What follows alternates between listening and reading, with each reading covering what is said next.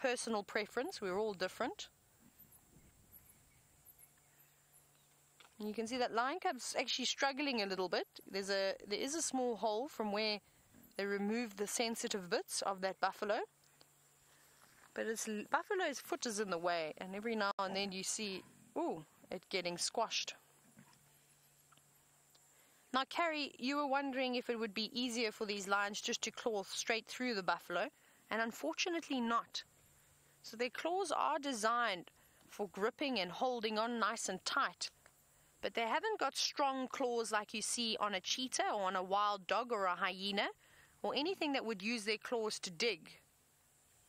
You see them, they are able to retract their claws and protect them. So they're not strong enough at all to dig through that hide. That hide is so tough.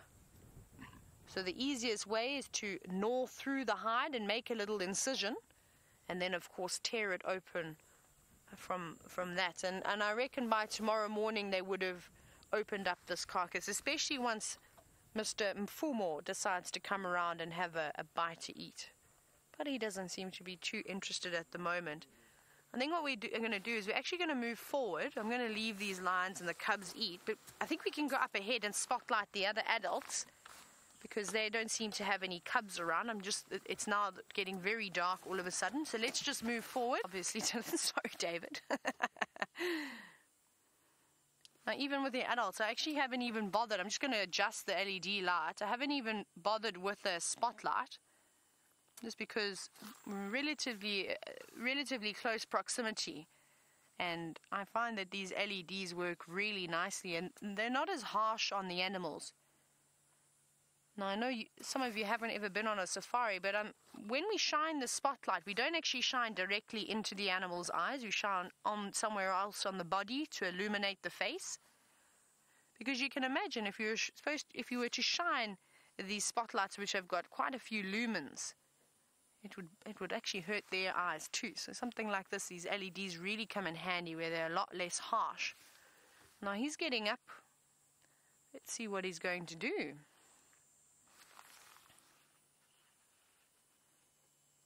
And I also find that these LEDs cast some nice shadows.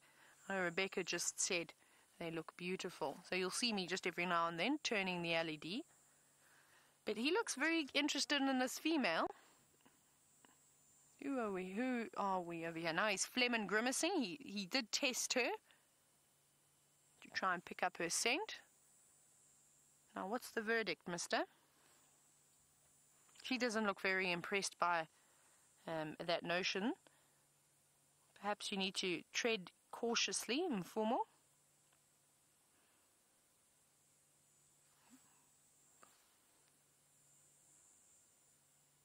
As he tries to think about his next move, but first a big stretch.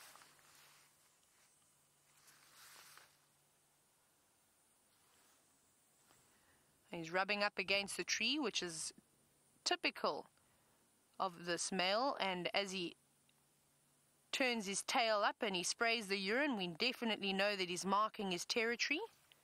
Hello, big boy. And now he's just going to sit back down and perhaps have a nap again. Yes, that's exactly what he's doing. Now, I don't know where the Birminghams have come, and my highlight of these beautiful beetles has to be when we did the safari marathon and we had the first bit of rain and we saw them mating. So I think that this is probably a female. Typically with insects, the females are larger than the males. And that was quite